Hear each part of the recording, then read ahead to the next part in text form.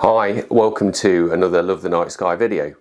One of my favourite objects to observe with a telescope is a galaxy. I absolutely love them. Bonkers huge, bonkers distance away, absolutely mesmerising objects. So today I'm going to share with you the 5 facts that I've learned about galaxies that I think will boggle your brain.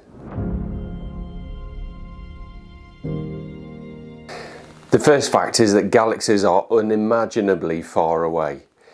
It blows my mind the distances involved here. So to think about it on a scale that we're used to, let's shrink the solar system down so that it's really small. Let's make Neptune, our most distant planet, just 10 yards away. On that scale, the nearest star, Alpha Centauri, is 53 miles away. Now our next nearest galaxy, you might think is Andromeda, and it's not. It's actually a dwarf galaxy called the Canis Major dwarf galaxy. In real life, that's 25,000 light years away. If we've shrunk our solar system down to 10 yards, then it puts that dwarf galaxy 331,000 miles away from us, which is just beyond the orbit of the moon. Now let's look at Andromeda, so probably the most famous galaxy outside of our own, the Milky Way. That is 2.5 million light years away. We're going to shrink down the solar system so that it's just 10 yards across. On that scale, Andromeda is somewhere between the orbits of Venus and Mercury.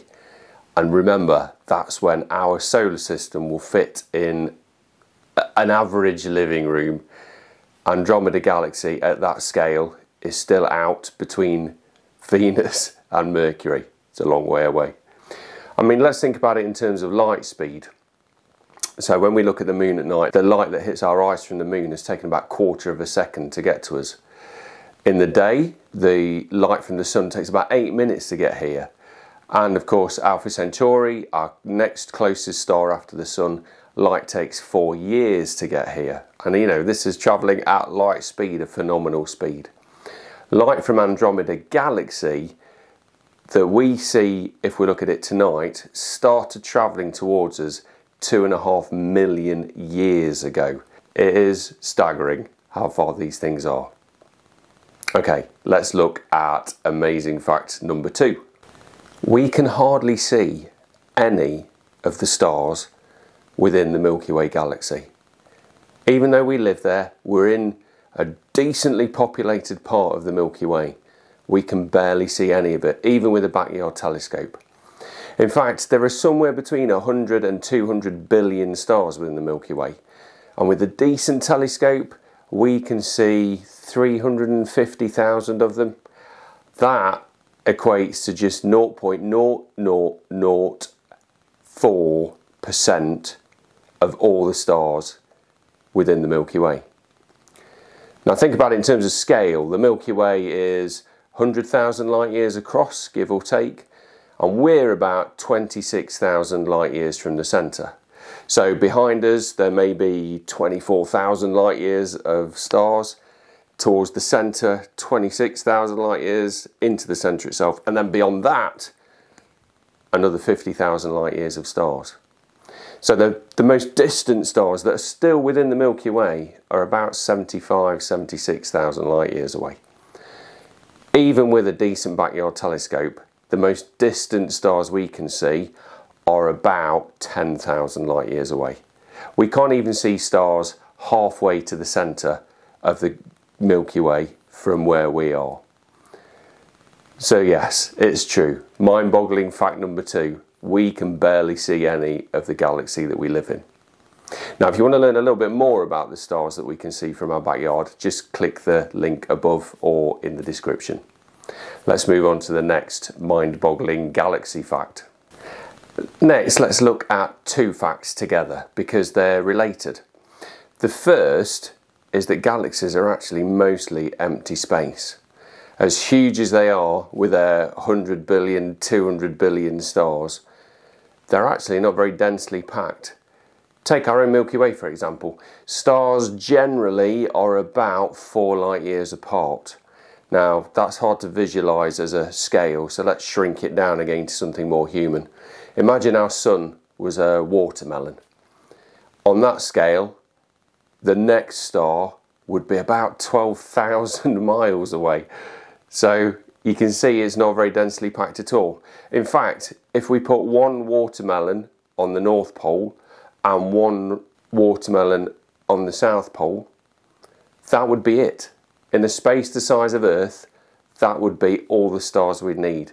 So that shows you that the Milky Way is not very densely packed at all. Now, the flip side to that, the next fact that I wanted to share with you is the centre of the Milky Way, the core of the Milky Way, is actually really densely packed. And that's why when we look at them through a telescope, that core area is much brighter. But let's stay with the watermelon example to clarify what that actually means in terms of density. Now, we've got our sun, we've shrunk it down to the size of a watermelon, but in the core of the Milky Way, there's another one just 6 feet away, about 2 meters. So imagine that, imagine Earth covered with watermelons 2 meters apart in every direction you look. That's the density of stars in the heart of our galaxy. And I find that bizarre, don't you? That on the one hand, there is no density at all, there's barely anything there. But in the core, that density is really thick, really dense. I love it. Okay, let's move on to the fifth and final fact, but maybe there'll be a bonus as well. So my fifth fact about galaxies is that the spiral ones, at least, are really flat.